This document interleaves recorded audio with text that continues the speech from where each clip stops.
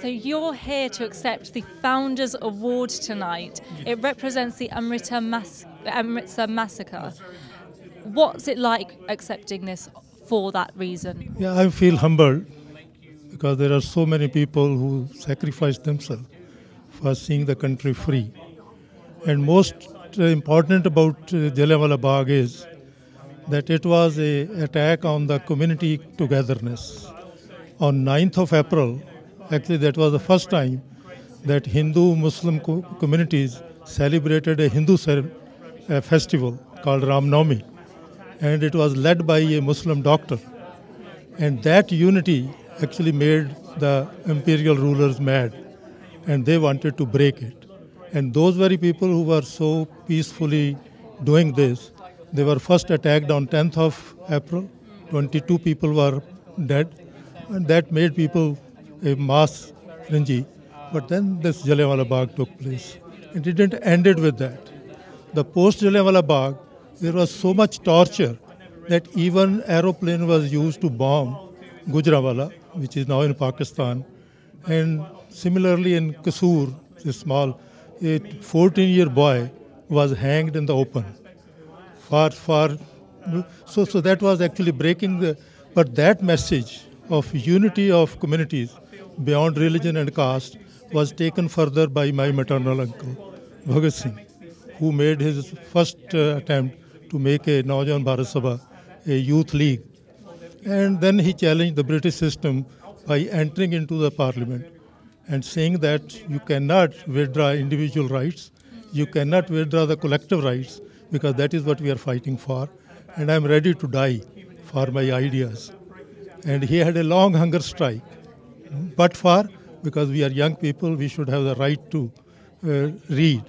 And the very first thing was that he got a notebook as an award of his victory.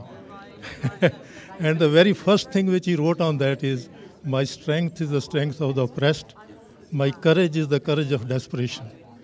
And then there is a Urdu couplet which he wrote on that, Kurre khak hai gardish mein tapish se meri, main wo majnun hoon jo zinda mein bhi azad raha.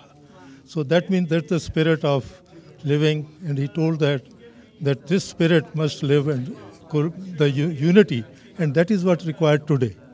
It is not that we are asking for something better, but for it, and it is most satisfying that Asian communities meet together and give me that Asia Award on that. I mean, you talk so much about unity and the importance of it.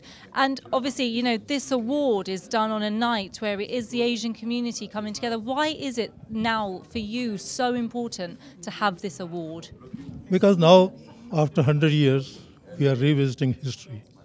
And that makes it more important. When it is being debated in the House of Commons, this is being debated in the House of Lords, and it is also every Indian still feel that he is not given justice even after that. So that way the community coming together and celebrating that unity for which those sacrifices actually took place is a great event.